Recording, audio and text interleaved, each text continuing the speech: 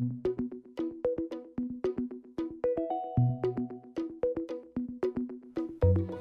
everyone, my name is David Catu, and also known as Delta Coach on the internet and on the forum.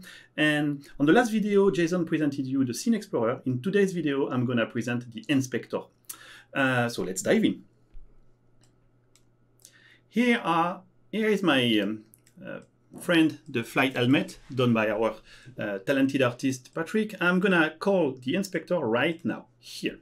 So Jason mentioned the Scene Explorer. Let's just pick an object inside this Scene Explorer. So we can see here we have 4 different tabs. The first one is about property. It is a contextual tab that's gonna show you all the properties of the selected object. We're gonna have a video about that, so no worries about that right now.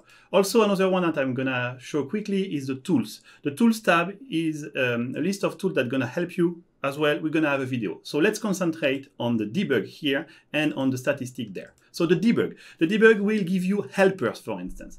The goal for this specific tab is to help you fix a scene or improve it. For instance, you want to have a sense of the size of your scene. Let's bring in the render grid, as you can see on the ground here.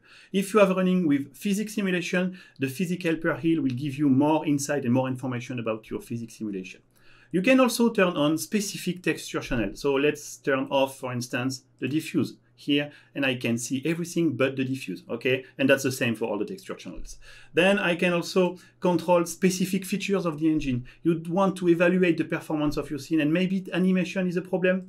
Let's turn off animation, okay? And you can do that with all the features of the engine. Now, the performance tab, a very important one. You have done your scene and you want to fine-tune it or find the culprit who is blocking your performance. This screen will help you.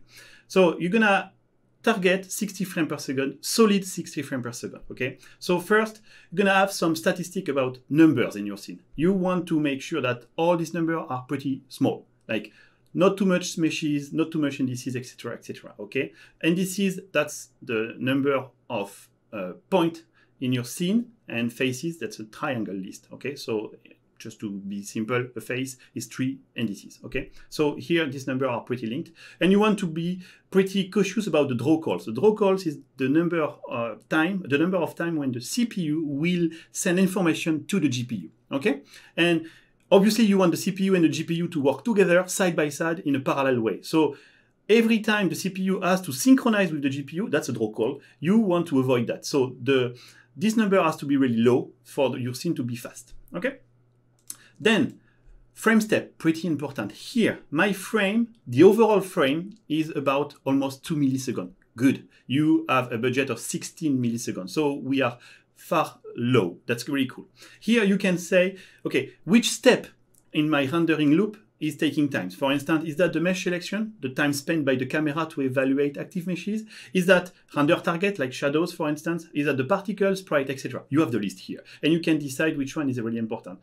2 things to take in account. Render is the time spent by the CPU to prepare your scene. As I mentioned before, mesh selection is the time spent to evaluate active meshes. Then there is this interframe information, the time spent by the CPU waiting for the next frame. Good, the CPU is sleeping, meaning that you are running faster than him. Excellent.